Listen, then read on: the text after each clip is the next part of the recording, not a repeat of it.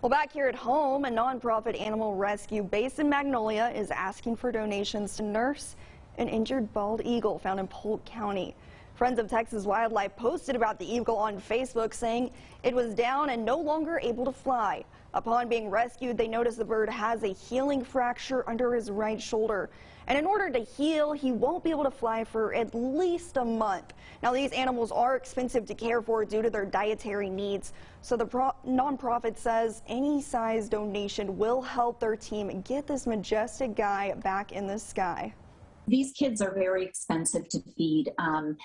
You know, they're eating a combination of raw chicken, fish, fresh fish, and we also get rats. We can usually pick up some quail.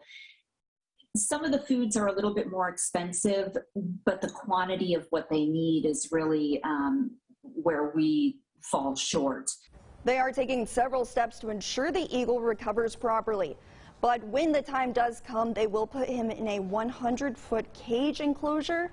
That way, they can safely test his flying abilities. However, it will likely be several weeks before they even consider releasing him back into the wild.